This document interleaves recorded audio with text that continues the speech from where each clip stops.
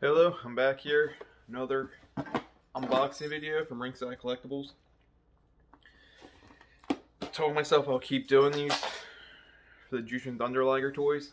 And this is the fourth one to come in. I have all the other ones.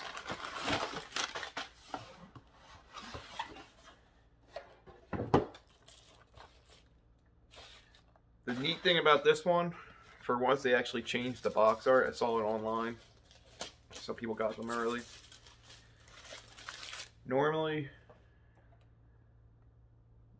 they're in a black boxing. If that look at the bottom. And every single one's like that. They've been having the blue, the Knots edition exclusive. And then the other Ringside exclusive, the black and gold. Same box. But now we have the silver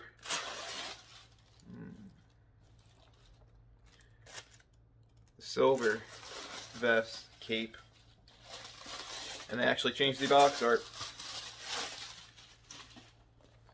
So now it's blue, and it actually has the updated look of what Jushin Liger looks right before he retired. So this is like his actual final look. Green inside cape. Different back as well, which is pretty neat. I kind of wish they did a different box for every single one to give it its own unique feel. And it's weird too, because they say it's a Ringside exclusive, even though when it first was talked about, they made it seem like it was going to be on Storm Collectibles, and then just kind of turns to Ringside. So maybe they did that because of how shipping is nowadays with overseas and stuff. But the Ringside exclusive, they usually have a sticker on it, and there's no sticker on it. So I don't know if they originally planned it to be, I guess they didn't plan it for a Ringside exclusive. Maybe that's why there's no sticker. But yeah, so now we have all four different types. This is the very first one they created, and now we have silver. This is the Ringside, the other Ringside exclusive, black and gold. And then the Knots exclusive, the blue and white and gold.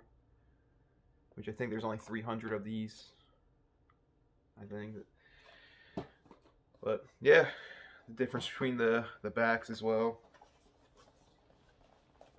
Show you that.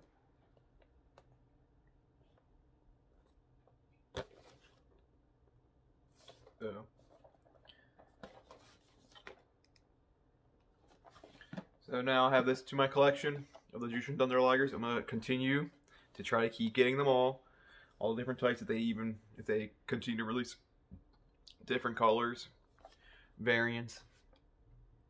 So yeah, they are pretty expensive. They usually run about like $65 and then shipping and tax. But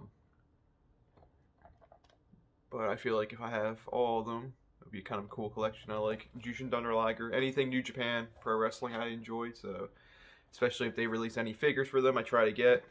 I do have the Super 7 New Japan toys all pre-ordered. Of course, we know how that's going. Whoever's keeping up to date with that, it's taken over a year now. They now moved the release date to be January. It was originally supposed to come out in July of this year, but because of the pandemic, they weren't released. Then it got pushed to October, and then once we hit October, it got pushed to January. So hopefully it'll come out in January. I want to do a reveal unboxing of those. I'm really excited for those. But yeah, I have the first set already pre-ordered and the second set pre-order as well. The second set, they say, is supposed to come out in April, but that's still up in the air. Super 7, I've heard a lot of things about them taking a long time to make them. I understand you have to go through a lot to make figures, but it just makes me sad because I really want them. So, alright, that ends this video of the fourth Jushin Liger figure out of this Storm Collectible set.